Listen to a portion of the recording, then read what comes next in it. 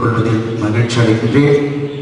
முதற்க இங்கு வந்திருக்கின்ற ஒவ்வொரு பெற்றோருக்கும் நிர்வாகத்தின் சார்பாக எனது நன்றியை தெரிவித்துக் கொள்வதில் நான் மிக மகிழ்ச்சி அடைகின்றேன். உங்கள் ஒவ்வொருவருக்கும் பல பொறுப்புகள் இருக்கும், பல வேலைகள் இருக்கும். ஒரு சிலர் அரசு பணிகளில் இருக்கலாம், அல்லது உளவு பணிகளில் ஈடுபட்டிருக்கலாம். பல்வேறு பணிகளில் இருக்கின்ற உங்கள் ஒவ்வொருவருக்கும் பல பொறுப்புகள் இருக்கும். அதற்கு மத்தியில் இந்த ஒரு அறநாளை எங்களோடு செலவிடுவதற்காக வந்திருக்கின்ற உங்களை நான் நமது செயலர் தந்தை சொன்னது போல மீண்டும் ஒரு முறை உங்களை நான் பாராட்டுகின்றேன், மிக மகிழ்ச்சி அடைகின்றேன். நண்பர்களே, தந்தை அவர்கள் சொன்னது போல அந்த கருத்திலிருந்து தான் நானும் தொடங்க ஆரம்பிக்கின்றேன், தொடங்க விழைகின்றேன். இன்றைக்கு குடும்பத்தில் குழந்தைகளை வளர்க்கிறது அப்படின்றது எளிதானது அல்ல.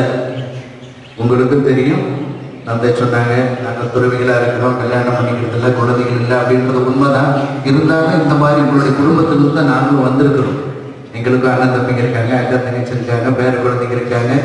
வீடுகளுக்கெல்லாம் போகும் பொழுது நாங்களும் பார்க்கிறோம் இன்றைக்கு சமுதாயம் எப்படி இருக்குது, பெற்றோர் எவ்வளவு கஷ்டப்படுறாங்க அப்படின்றது எங்களுக்கு தெரியும். நேற்று ஒரு வீட்டுக்கு போயிருந்தேன், ஒரு உறவினர் வீட்டுக்கு போயிருந்தேன். உள்ள போனோடனே 8ஆம் கிளாஸ் படிச்சுட்டு இருக்காங்க அந்த குழந்தைல. வாங்க தாத்தா, அதோட முடிஞ்சு போச்சு. அடுத்து சீரியல் இல்லை போனால் போகணும். இதில் தான் இன்றைக்கு வாழ்க்கை. நான் கூப்பிட்டு ஒரு காலை பிடிச்சி ஒரு திருவி யாராவது வீட்டுக்கு வந்திருக்காங்கன்னா ஃபோன் ஆஃப் பண்ணிட்டு மொபைல் டிவி ஆஃப் பண்ணிட்டு கொஞ்ச நேரம் உட்காந்து பேசுறது இல்லையா? உடனே அம்மா சொல்கிறாங்க, தாத்தா கூட உட்காந்து பேசு. சிரமமான ஒரு காலகட்டத்தில் தான் இருக்கிறோம். ஆனால் நண்பர்களே, ஒவ்வொரு காலகட்டத்தில் இருக்கிற ஒவ்வொரு பெற்றோரும் உணர்றது இதுதான் அப்படின்னு சொல்கிறாங்க. மிகப்பெரிய ஞானி சாக்ரட்டிஸ் அவர் சொல்லுவார், அவங்க தாத்தா சொன்னாங்களாம், இந்த காலத்து பசங்கள்லாம் சரியே இல்லை, நாங்களாம் இருக்கும்போது எப்படி இருந்தது தெரியுமா? ஆயிரக்கணக்கான ஆண்டுகளுக்கு முன்பு வாழ்ந்த சாக்ரட்டிஸுடைய தாத்தாவே சாக்ரட்டிஸ் சொன்னது அதுதானா? ஒவ்வொரு காலகட்டத்திலும் நடக்கிறது இதுதான். இருந்தாலும் அந்தந்த காலகட்டத்துக்குரிய சிக்கல்களிலிருந்து நாம் மீண்டு வருவது மிக மிக அவசியமான ஒன்றாக இருக்கின்றது. அதுவும் இன்றைக்கு மின்னணு சாதனங்களினால் ஏற்படுகின்ற அந்த ஒரு நோய் என்று சொல்லலாம். இன்றைக்கு அருமையாக இந்து தமிழ் பத்திரிகையிலே அருமையாக ஒரு கட்டுரை வந்திருக்குது. எப்படி மதுவுக்கு எப்படி ஒருவர் அடிமை ஆகின்றாரோ அதே போல இன்றைய இளைய சமுதாயம் தொடர்பு சாதனங்களுக்கு அடிமையாக இருக்கிறார். பல நாடுகளில் இதிலிருந்து மீண்டு வர்றதுக்கு அமைப்புகளே இருக்கா. மறுவாழ்வு மையங்கள் இந்தியாவில் பெங்களூரில் முதல் முறையாக நிமான்ஸ் ஹாஸ்பிட்டலில் இதற்கு இந்த மின்னணு சாதனத்தில் இருக்கின்ற அடிமைத்தனத்திலிருந்து வெளியில் வர்றதுக்கு ஒரு செக்ஷன் ஆரம்பிச்சிருக்காங்க. இன்றைக்கு அதுதான் செயல்படக்கூடிய ஒரு யதார்த்தமாக இருக்கிறது, ஒரு உண்மையாக இருக்கு. அதிலிருந்து பெற்றோர்கள் எப்படி வெளிவருது அப்படின்றது எல்லாருமே சந்திக்கக்கூடிய ஒரு சவாலாக இருக்கின்றது. பெற்றோர்களே, உங்களுக்கு நான் முதலில் நன்றி சொன்னது போல மீண்டும் ஒரு முறை நன்றி சொல்கின்றேன். காரணம், உங்களுடைய குழந்தைகளை எங்களுடைய நிறுவனத்திற்கு அனுப்பி வைப்பதற்கு நிர்வாகத்தின் பெயரால் நாங்கள் மகிழ்ச்சி அடைகின்றோம், நன்றி கூறுகின்றோம்.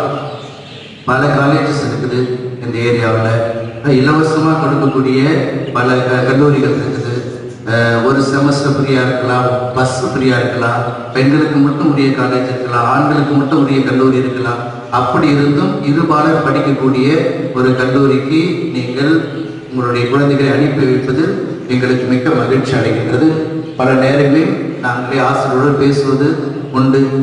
நாம் நம்முடைய குழந்தைகளாக இருந்தால் ஒரு கோ எஜுகேஷன் கல்லூரிக்கு அனுப்புவோமா அப்படின்னு யோசிக்கிறது உண்டு. கோ எஜுகேஷன் கல்லூரியில் படிக்கிறதுக்கு உங்களுடைய குழந்தைகளை அனுப்பி வச்சிருக்கிற உங்களை நாங்கள் பாராட்டுறோம். அதுதான் முறை. ஒரு சமுதாயத்தில் ஆணும் பெண்ணும் இளமை முதலே சேர்ந்து வளர்ந்து படிக்கக்கூடிய பழகக்கூடிய ஒரு பக்குவம் இருக்கும் பொழுதுதான், அப்படிப்பட்ட பக்குவத்தில் வளர்ந்த ஆண்களும் பெண்களும் இந்த மாதிரியான சமுதாய சீர்கேடுகள் செய்யக்கூடிய செயல்களுக்கு அவர்கள் இறங்க மாட்டாங்க என்பதுதான் உண்மை.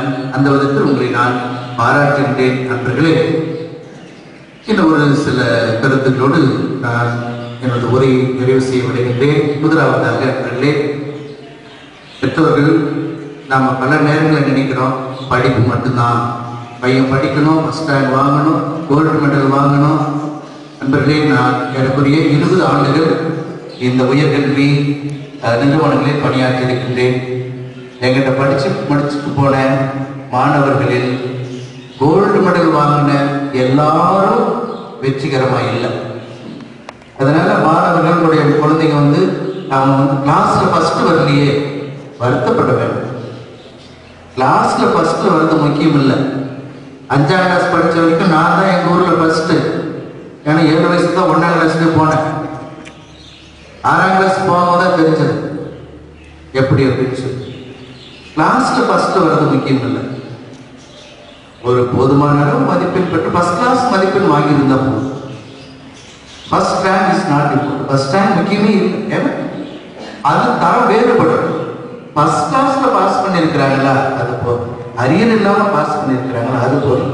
நண்பர்களே, ஒரு அனுபவத்தை சொல்ல விடுகின்றேன். கல்லூரிக்கு வேலைக்கு வந்த ஆசிரியர்கள் ஒரு பெண்மணி 2 தங்க மெடல், தங்கப்பதக்கம், எம்எஸ்சியில தங்கப்பதக்கம், எம்ஃபில்ல தங்கப்பதக்கம், பிஹெச்டி பண்ணிட்டு இருக்கிறாங்க. அவங்க எங்களுடைய நேர்முக தேர்வுக்கு வந்தாங்க. கெமிஸ்ட்ரி பாடத்துக்கு நானும் தந்தை இன்னும் சில இருந்து நேர்முக தேர்வு நடத்தினோம். பாடத்துக்கு வெளியில ஒரு வாக்கியம் அவங்களால பேச முடியும். அந்த பாடத்துக்கு தொடர்பான கேள்வி கேட்டா அப்படியே என்னது நம்ம டேபிள் திருப்பி சொல்ற மாதிரி, மொபைல் சொல்ற மாதிரி மத்தி கக்கறாங்க. அவருடைய பாடத்துக்கு வெளியில அவங்களால ஒன்றும் சொல்ல முடியும். அவங்கள நான் தேர்வு வேலைக்கு எடுக்கல. 2-3 தங்கப்பதக்கம் வச்சிருந்தேன். தங்கப்பதக்கம் வாங்குறது அல்லது கிளாஸ்ல ஃபர்ஸ்ட் வர்றதுன்றது முக்கியம் இல்லை. வாழ்க்கையில வெற்றி பெறணும். அதற்கு எல்லா வகையான நிகழ்வுகளிலும் உங்கள் குழந்தைகள் கலந்து கொண்டு பங்கெடுத்து வரும்பொழுதுதான் வாழ்க்கையில வெற்றி பெற முடியும்.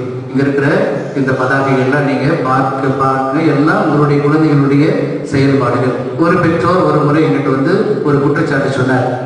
இந்த காலேஜ்ல ஒவ்வொரு வாரமும் ஏதாவது நிகழ்ச்சி நடத்திட்டே இருக்கிறீங்களே, அதுக்குதான் என் குழந்தைங்க அனுப்புனா பரிசு வைக்கிறது இல்லையா, பாடம் நடத்துறது இல்லையா? பாடம் படிப்பு அத்தோடு கூட எல்லா வகையான பயிற்சிகளிலும் அவர்கள் பங்கெடுத்து சமுதாயத்தில் வரும்பொழுதுதான் எந்த சூழ்நிலையும் அவர்கள் சந்திக்கக்கூடிய திறமை அவர்களுக்கு இருக்கும். ஒட்டுமொத்த வளர்ச்சி, இந்த ஹோலிஸ்டிக் ஃபார்மேஷன் என்று சொல்லுவோம். அதுதான் எங்களுடைய கல்வி முறை. இங்க பார்த்திருப்பீங்க, இந்த டொன்போஸ்கோ என்பவர் தான் எங்களுடைய நிறுவனர். இந்த நிறுவனத்தை நானும் எல்லா தந்தையும் மட்டும் தனியாக நடத்துறதுல எங்களது ஒரு உலகளாவிய நிறுவனம். உலகத்துல 150 நாடுகளில் இந்த சதீசிய தந்தையர்கள் இருக்கின்றோம். 15,000க்கும் மேற்பட்ட நிறுவனங்களில் 1,500க்கும் மேற்பட்ட தந்தையர்கள் என்ன போல கோடிக்கணக்கான இளைஞர்களுக்கு உலகம் முழுவதும் நாங்கள் 150 நாடுகளுக்கு மேலான நாடுகளில் இளைஞர்களுக்காக பணியாற்றி கொண்டிருக்கின்றோம். பணம் சம்பாதிக்கிறது, இதை வச்சு நாங்கள் முன்னேறது அல்லது எங்கள் குடும்பத்தை வளர்த்தது, அதற்காக நாங்கள் நிறுவனம் நடத்தல.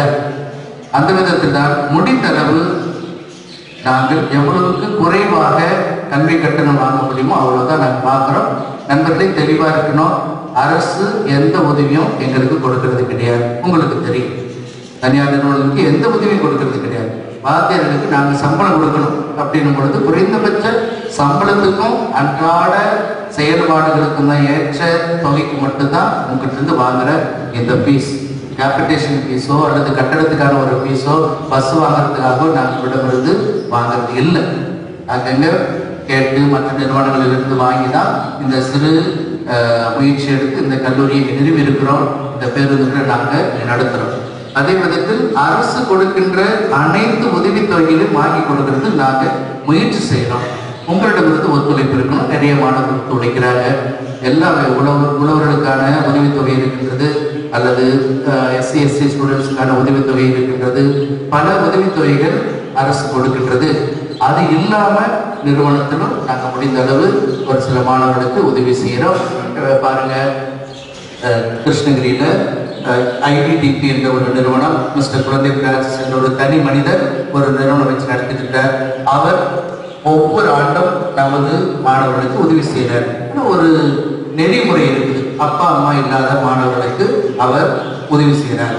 இந்த பருவம் அவர் சொல்லியிருக்காரு, இந்த ஆண்டு அப்பா அம்மா இல்லாத பசங்களுக்கு ஒரு பருவத்துக்குரிய கட்டணத்தை முழுவதும் நான் ஏற்றுக்கிறேன். அப்பா அல்லது அம்மா மட்டும் இல்லை அப்படின்னா 6000 ரூபாய் உதவி செய்யறேன் அப்படின்னு. அவர் சொல்றது என்ன, மினிமம் பாஸ் பண்ணிருக்கணும், அப்பா அம்மா இறந்ததுக்கான சான்றிதழ் இருக்கணும்.